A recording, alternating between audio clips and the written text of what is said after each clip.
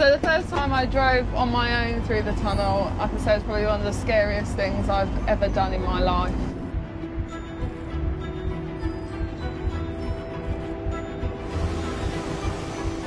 We are actually under the water now. Keep an eye out the window for the fishes. Midpoint is where we pass from the English side into the French side.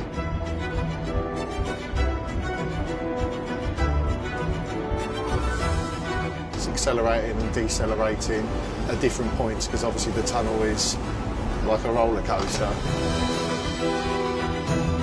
You don't just go down and then come back up.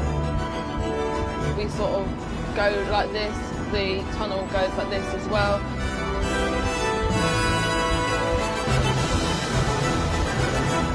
Here we are! Yay! Bonjour!